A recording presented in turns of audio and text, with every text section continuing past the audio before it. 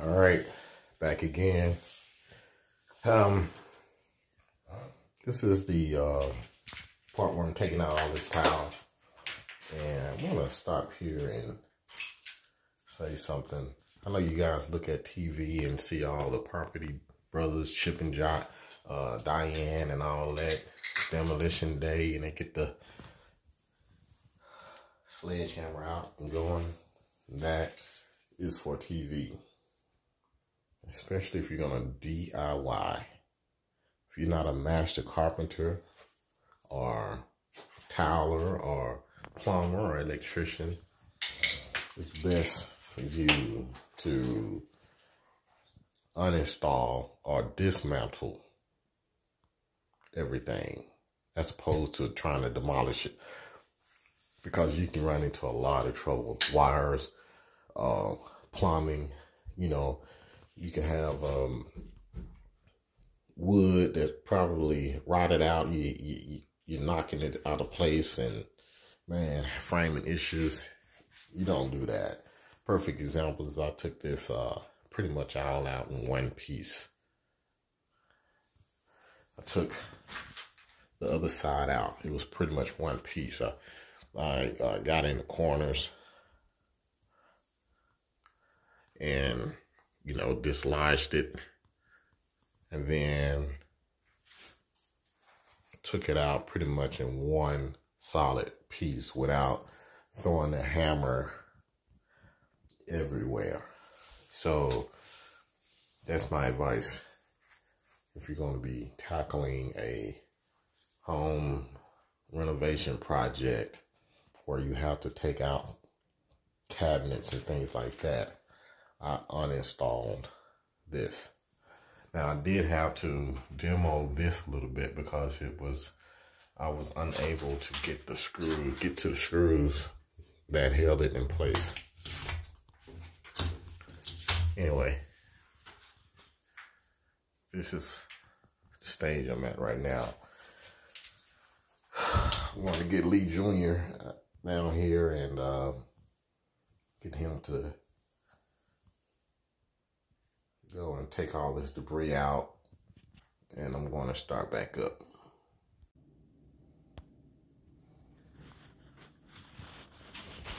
Okay, that's what she looks like taken out. So here's my dilemma here. This is very close.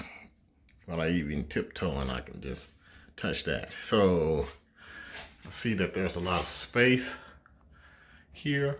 So I'm going to raise that up probably about another foot, at least another foot. I think that'll get me. I don't want to put a rain shower in here, so with it being right there, it'll be just right there on top of your head, so it needs to have some distance to fall. I may go all the way up to the current ceiling.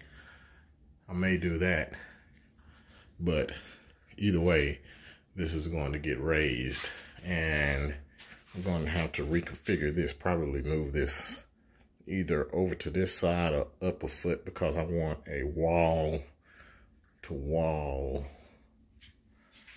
niche. I'm going to put a niche right there and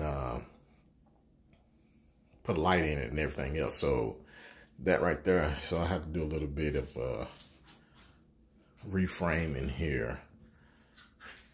And this is just to give you an idea. See all the little water damage that was going on. Luckily, the wood is not rotting out or anything like that. But clearly, there was some failure in the installation process. It lasted 30 years, but nevertheless, there's failures. They put the drywall. They actually had cement board at the bottom half of the shower, and then continued up with regular drywall, which even with the cement board, they had it in the inside of the flowered mud bed, which I will do differently. Anyway, stay tuned. So I just took this out, and look what we have here. Ample enough room to extend the ceiling. So that would be no issue at all. I'm going to go about another foot and a half.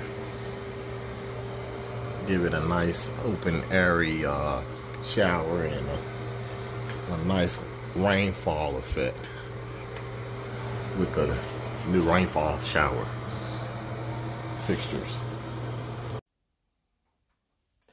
And this is what the bottom looks like.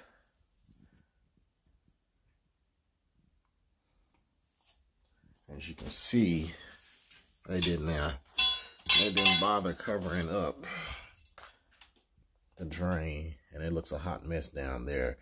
I think I may have to replace the P-trap off in this because that looks pretty jacked up. So, but nevertheless, the wood is not rotted out like I thought. I anticipated, so there is some evidence of water, but everything is pretty much solid. So I'll be able to take this, clean this up, and get the floor added. I'm going to do a I'm thinking about not doing a pre-slope in here because I don't want the curb to be so tall. So now I have to get rid of the, I'm going with PEX in here and put my faucets in here, and going up to the top is where I will be changing the height of the ceiling. I'm going to do a wall-to-wall shower niche right here. So that means I'm going to have to raise this up a little bit, probably raise it up to about here. That's something I have been wanting to do. This is a 3-gang light switches here. It has 3 gangs in it, but it's kind of funky, so I had been wanting to change this out. Let me show it to you right here. I had been wanting to switch this over to the 3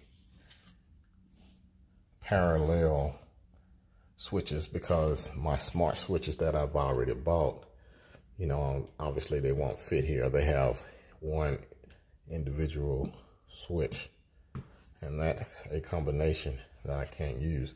So I never got around to doing this, but now that I'm doing the bathroom, I'll be able to kill 2 birds with 1 stone. I wanted to change that anyway, so the only difference is I'm going to raise it up here, so my shower niche would be wall to wall and more centered. So putting the niche here, but I actually wanted to go from wall to wall here, in between this stud and probably here to there, and put a light inside, an LED light. So get that all squared away, and then the next step is to repair the walls, take everything off all the walls, and get everything ready for paint, because I'm going to paint everything first. I know there's going to be some touch up after I get in here, but I want to get to everything all done, all the paint in here, while there's nothing in here. I don't have to worry about taping off anything. So stay tuned.